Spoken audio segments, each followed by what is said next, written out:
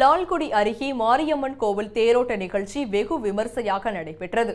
திருச்சி மாவட்டம் லால்குடியை அடுத்த அன்பில் கிராமத்தில் மாரியம்மன் கோவில் தேரோட்ட நிகழ்ச்சியில் அலங்கரிக்கப்பட்ட தேரில் மாரியம்மன் எழுந்தருளி பக்தர்களுக்கு அருள்பாலித்தார். இந்நிலையில் யானை ஊர்வலத்துடன் கோவிலில் இருந்து தொடங்கிய தேரோட்ட நிகழ்ச்சியானது முக்கிய வீதிகளின் வழியாக வந்து இறுதியாக கோவிலை வந்தடைந்தது.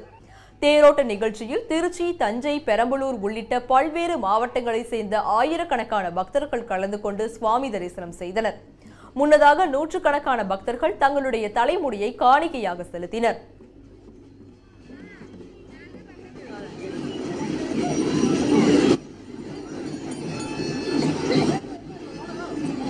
திருவிழாவின் போது கழிப்பிட வசதி உள்ளிட்ட போதுமான சுகாதார வசதிகளை கோவில் நிர்வாகம் சரியாக செய்வதில்லை என்று குற்றம் சாட்டிய பொதுமக்கள் அவற்றை விரைந்து சரி செய்யுமாறு வேண்டுகோள் விடுத்தனர்.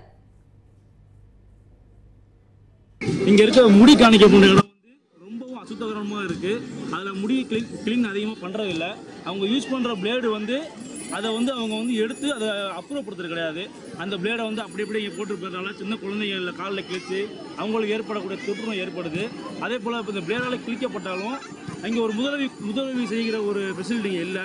இது சீரக கோயில் கட்டுப்பாட்டில் வருது. அதனால் இது ரொம்ப உலக பிரசித்தி பெற்ற கோயில் இது.